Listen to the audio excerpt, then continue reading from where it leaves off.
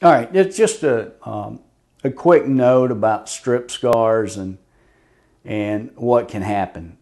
This is a patient who had his first hair transplant in 1994. And in 1994, it was possible for patients to get natural appearing hair transplant, but the vast majority of physicians were not on board with follicular unit transplant surgery in 1994. Obviously, if he'd come to me in 1994, he would have gotten follicular units, and he wouldn't still be trying to repair his hair transplants. Well, he got his first hair transplant, and they transferred mini grafts and gave him this pluggy, unnatural look.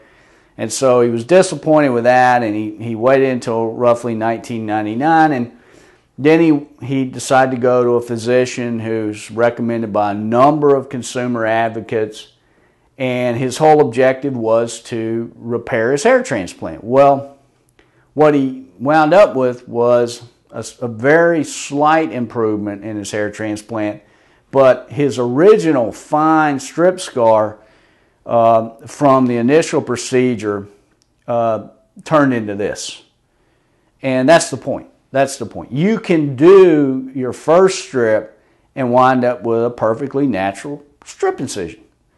Very thin incision, but then you do the second. And you may again get a fine incision, strip scar, but then again you may start to widen. And you may do a third strip and a fourth strip, and maybe on the second, maybe on the third, maybe on the fourth, this is what you get. And the strip scar begins to widen.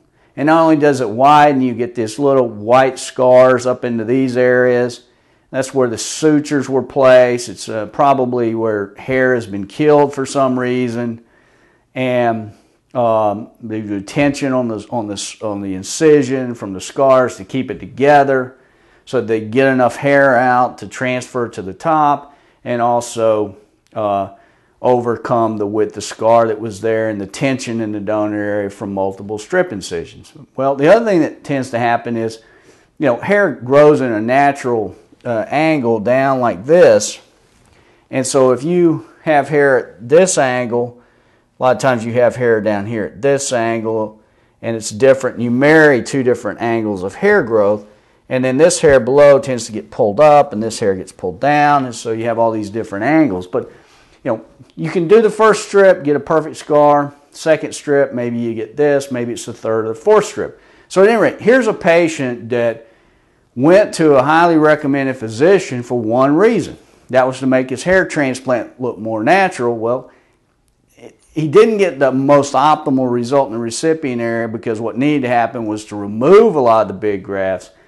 But what he also wound up with was this horrible strip scar. And that's literally why I started to move away from strip procedures in 2002. Because we couldn't predict who was going to get this strip scar, and we couldn't predict when it would happen. It might be on the second surgery, it might be the third surgery, it might be the first surgery. You never knew. And that's why I started to move away. Now, just like the transition from plugs and mini grafts, which began in the late 80s, with FUE, most physicians in 2002 thought we were crazy when we started doing FUE. Well, we don't need to do that because we got this wonderful strip procedure that produces a lot of hair.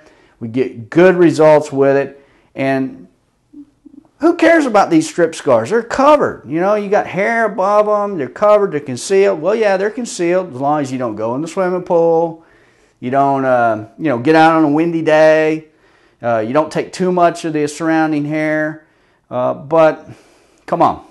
Eventually, those scars have a tendency to become exposed. So in 2002, I started to move away from it. Well, just like it took 10 years for most physicians to move from plugs and mini grafts to follicular unit transplant surgery, it's taking about 10 years for most physicians to move from strip surgery to follicular unit extraction. And that's basically what we have. In 2002, when I moved to FUE, physicians thought we were crazy. Well, now 35% of all surgeries are done by way of FUE.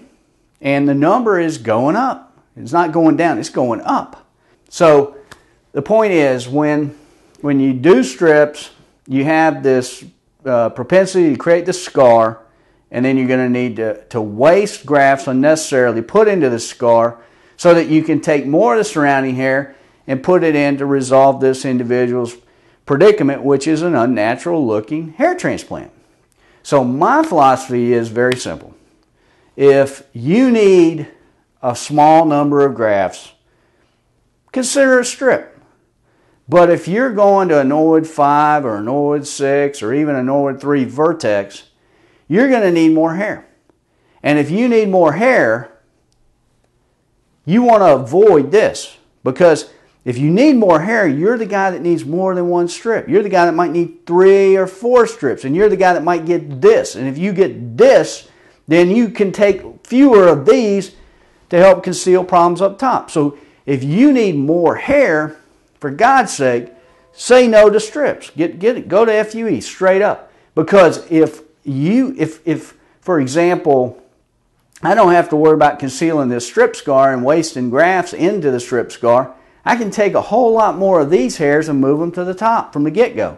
And I can take a whole lot more out of that donor area, because a overall thin donor area is going to look more natural 7 days a week, 365 days a year, than a donor area that has this horrible looking, hypopigmented, irregularly shaped, obviously unnatural strip scar on the back of your head.